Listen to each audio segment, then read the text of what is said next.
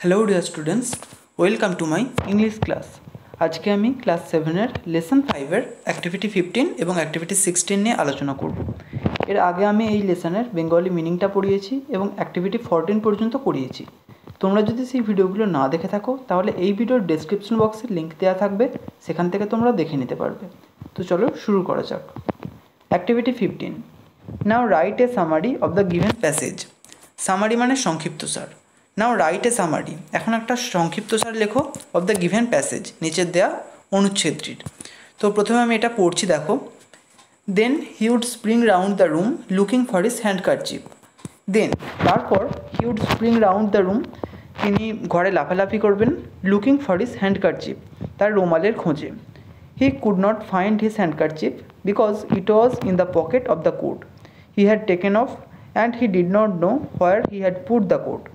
He could not find his handkerchief, তিনি তার রুমালটা পাবেন না, because it was in the pocket of the coat, কারণ এটা তার কোটের পকেটে ছিল। হি হ্যাড টেকেন অফ, যেটাকে তিনি খুলে রেখেছিলেন। And he did not know, এবং তিনি জানতেন না, হোয়ার he had put the coat, কোথায় তিনি কোটটা রেখেছেন। All the house had to leave of looking for his tools and start looking for his coat while he would dance round and hinder them.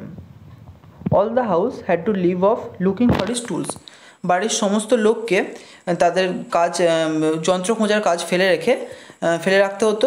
And start looking for his coat, এবং তার কোটটা খোঁজার কাজ শুরু করতে হতো।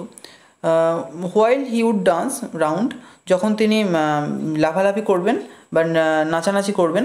And hinder them, এবং তাদেরকে কাজে বাধা দেবেন। দেন he would search the whole house for his coat as the handkerchief was in it's pocket. Then he would search the whole house, তারপর তিনি গোটা বাড়িটা খোঁজাখুঁজি করবেন। ফর হিজ কোট, তার কোটের জন্য। As the handkerchief was in it's pocket, যেহেতু রুমালটা এটার পকেটে ছিল। Everyone would look for it living there works while he would dance and hinder them. Everyone would look for it living there works, প্রত্যেকে তাদের কাজ ছেড়ে এটাকে খোঁজাখুঁজি শুরু করবে। হোয়াইল হি উড ডান্স, যখন তিনি নাচানাচি করবেন। অ্যান্ড হিন্ডার দেম, এবং তাদেরকে কাজে বাধা দেবেন। Activity 16, narrate a funny incident that you have experienced. You may use the following points. Narrate মানে বর্ণনা করো, এ ফানি ইনসিডেন্ট, একটা মজার ঘটনা, দ্যাট ইউ হ্যাভ এক্সপিরিয়েন্সড, যেটার তুমি অভিজ্ঞতা লাভ করেছো। You may use the following points, তুমি নিচের পয়েন্টগুলি ব্যবহার করতে পারো। তো পয়েন্টগুলো দেখো। প্রথমে আছে brief account of the incident, মানে ঘটনার সংক্ষিপ্ত বর্ণনা। হোয়েন ইট হ্যাপেন্ড, কখন এটা ঘটেছিল। The funniest part of the incident, ঘটনার সবচেয়ে মজাদার অংশ। Funny characters involved if any, যদি কোনো মজার কোনো চরিত্র এর মধ্যে যুক্ত থাকে তাহলে সেটাকেও উল্লেখ করতে বলা হয়েছে। One day I went to A restaurant with my family for dinner.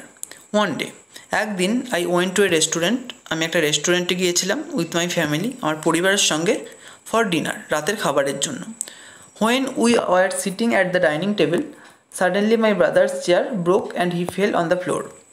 When we were sitting at the dining table, যখন আমরা ডাইনিং টেবিলে বসেছিলাম। সাডেনলি মাই ব্রাদার্স চেয়ার ব্রোক, হঠাৎ করে আমার ভাইয়ের চেয়ারটা ভেঙে গেল। And he fail on the floor, এবং সে মেঝেতে পড়ে গেল। দো ইট ওয়াজ a sad incident I could not stop লাফিং অ্যাট দিস। দো ইট ওয়াজ এ স্যাড ইনসিডেন্ট, যদিও এটা একটা দুঃখের ঘটনা ছিল। আই কুড নট স্টপ লাফিং অ্যাট দিস, আমি এটাতে হাসা থামাতে পারলাম না। No one could control themselves from লাফিং, কেউ নিজেদেরকে নিয়ন্ত্রণ করতে পারল না হাসা থেকে। My cousin sister was also present দেয়ার, আমার খুড়তুতো বোনও সেখানে উপস্থিত ছিল। হার comments added humour to the incident. Her comments মানে তার মন্তব্যগুলো, অ্যাডেড হিউমার মানে হাস্যরস যোগ করেছিল, টু দিস ইনসিডেন্ট, এই ঘটনায়। এখানেই আজকে শেষ করছি।